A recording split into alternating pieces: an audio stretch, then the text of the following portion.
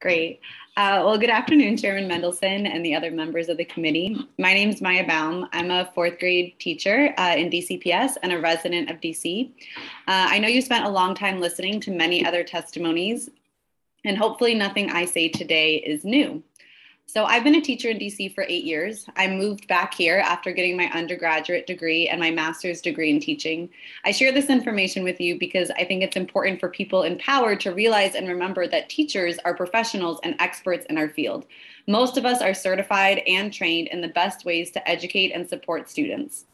Since the pandemic, teachers are not okay. We are being tasked with stricter curriculum that does not allow us to adapt to the needs of our students and to our professional insight. I don't feel like I even have time to teach because we're constantly being forced to administer different assessments that continue to tell us the same thing we already know, which is our students are struggling. But I don't need to give an RCT or an ANET to tell you that.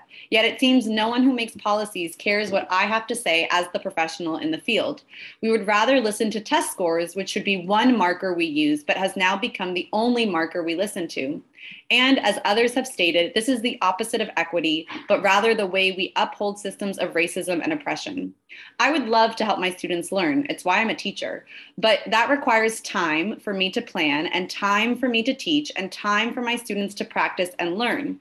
Yet DCPS and the city of DC does not seem to think that teaching and learning require time. Since the pandemic hit, and truthfully, this was true before, we are being forced to accelerate and increase rigor as if that will suddenly teach students who can't read how to read. My students this year and last year more than ever need time. They are struggling with having survived this global pandemic, but we refuse to give them time to process and recover. They are children. Everything about acceleration and rigor goes against child development.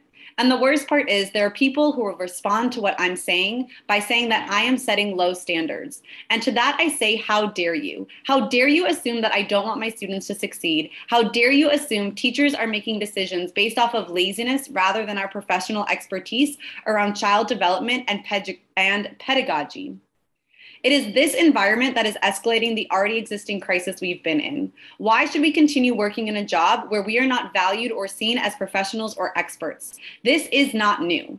The council, the city of DC needs to act now. Teachers need a contract that allows for us to financially afford the cost of living. We need flexible scheduling that allows us time to plan and prepare.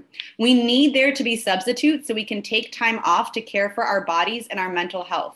We need there to be real professional development that we choose that's based off of what we need to better our teaching and learning rather than the forced BS we are required to attend.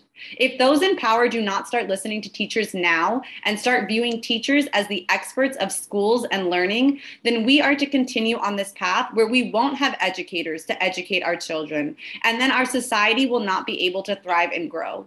Because what happens when children are not given the tools to learn and grow, and then they become adults? Thank you for your time today. I really hope that